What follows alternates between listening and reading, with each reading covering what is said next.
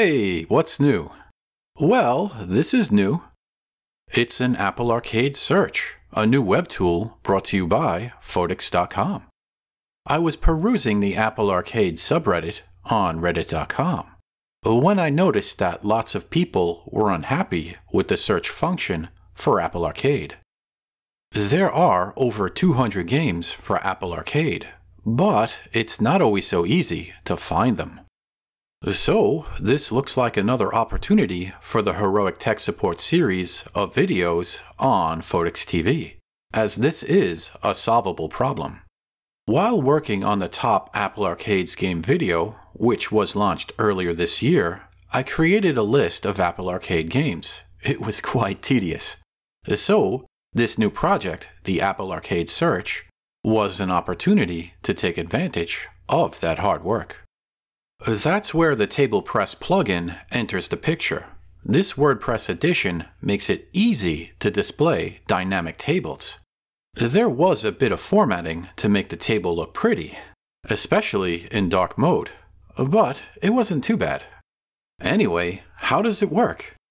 Basically, you can sort the table by clicking one of the columns in the header. By default, the table is sorted by the newest games first, even the ones not released yet. I suspect Warped Kart Racers might be a popular Apple Arcade game. Today, Goat Simulator Plus launched, but it's not available on all Apple platforms, so I still have some more work to do, as the list is not fully updated. Fortunately, there's a nice interface on the admin side, so keeping this information updated, it shouldn't be too bad. A few minutes a week should be plenty of time. Also, since it's literally called Apple Arcade Search, there's a field for searching the data. What's really nice about this is that it searches all of the columns. So, if you wanted a list of all games that were released this year, just put 2022 in the search field. If you wanted a list of all games by Sega, just type the name Sega in the search field. Boom, there are 2 Sega games. Searching by category is nice too. You can type the word racing to see all of the racing games. If you see something that you like, the game's name is a clickable hyperlink. To save space, some of the fields have emoji as column names. The calendar emoji is for the game's release date.